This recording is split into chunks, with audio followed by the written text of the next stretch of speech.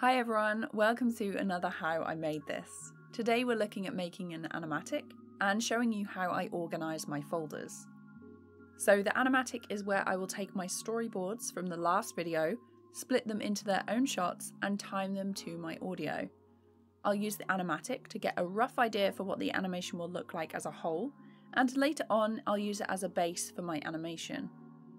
This is not the most complicated process, but it does take a while to get everything just how I want it. It's very important that I'm happy with the timing of the animatic, as I need to make sure each shot, joke and movement is clear and has enough time to be understood by the viewer.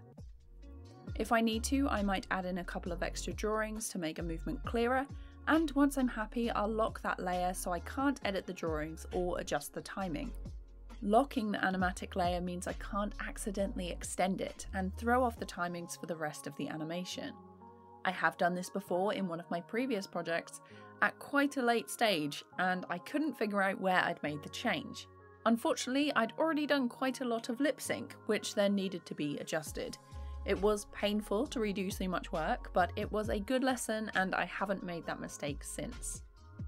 Now for this project, my folder organisation looks a little like this, and I typically save my files with version 1, 2, 3 at each stage, so if one file corrupts, I have several backups.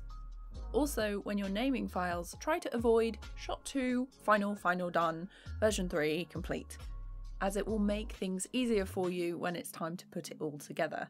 Last year I built myself a PC to handle larger projects with dozens of shots that had lots and lots of layers. But if your laptop or PC is struggling, I definitely recommend creating a new file for each shot and saving them individually.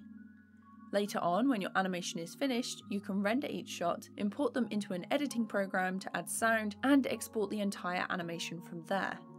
If you're looking for a program to create your storyboard or animatic, I would recommend Storyboarder by WonderUnit. It's a great free piece of software that works on Mac, Windows and Linux. There's perspective grids, posable characters, cameras and lighting options if you want to use those too. If you're more comfortable with an editing program, you can also bring your storyboard panels into that and time out the drawings to your audio there. I'd recommend the free version of Davinci Resolve, which I use to edit all my videos. Now with the animatic finished and split into shots in my animation program, I can then add in any rough camera moves and adjust it half a dozen times until I'm thoroughly sick of looking at it all. When I'm ready, I'll move on to the next step in my process. As always, I hope you found this helpful. If you want to see more animations and tutorials from me, be sure to subscribe and hit the bell to be notified when I post, and I'll be back with another video real soon. Bye!